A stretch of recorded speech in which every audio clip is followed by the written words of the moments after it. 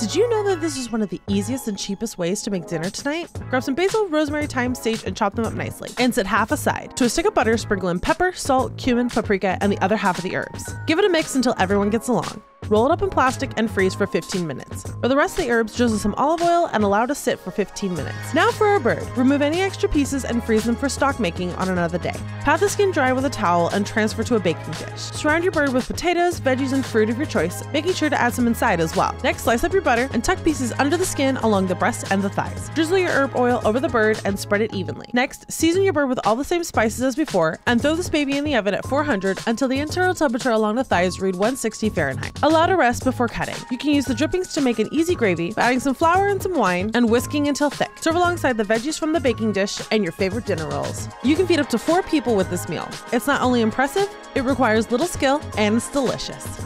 Bon appetit!